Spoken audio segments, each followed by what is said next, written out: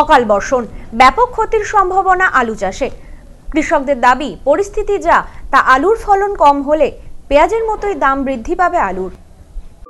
অকাল বর্ষণ, ব্যাপক ক্ষতির সম্ভাবনা আলু চাষে। কৃষকদের দেওয়া তথ্য অনুযায়ী আলুর জমিতে দুবার করে মাটি দিতে হয়। অকাল বর্ষণের ফলে এখনও পর্যন্ত একবারের বেশি মাটি দিতে পারেননি কৃষকেরা। ফলে গাছের বৃদ্ধি কমেছে, গাছ বাড়ছে না। তার উপর অকাল বর্ষণে গাছের বিভিন্ন রোগ দেখা দিতে পারে বলেও মনে করছেন কৃষকেরা। কৃষকদের দেওয়া তথ্য অনুযায়ী 1 বিঘা জমিতে আলু চাষ করতে গড়ে 15 থেকে 20 হাজার টাকা খরচ হয়। বর্তমানে 12 থেকে 14 হাজার টাকা বিঘা প্রতি খরচ হয়েছে। তা সত্ত্বেও সেভাবে বৃদ্ধি হয়নি গাছের। বর্ষায় প্রচন্ড ক্ষতি হয়েছে।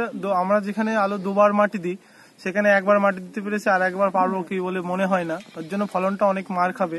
আলুতে মেন সমস্যা হয়ে গেছে, আমরা যে দুবার মাটি দিই সেটা মাটিটা দিতে পারবো না, যার জন্য ফলনটা অনেক মার খাবে, দাম হয়ে যাবে অনেক বেশি। হ্যাঁ, এর জন্য দশা লাগতে পারে। এতে আলুর ফলন একদমই হবে না, খুব মার খেয়ে যাবো আমরা।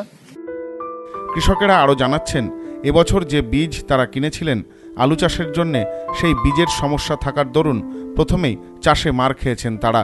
তার উপর এই অকাল বর্ষণ। কৃষকদের আশঙ্কা, বর্তমান বাজারের যে অবস্থা তাতে পেঁয়াজের মতো দাম বৃদ্ধি হতে পারে আলুরও।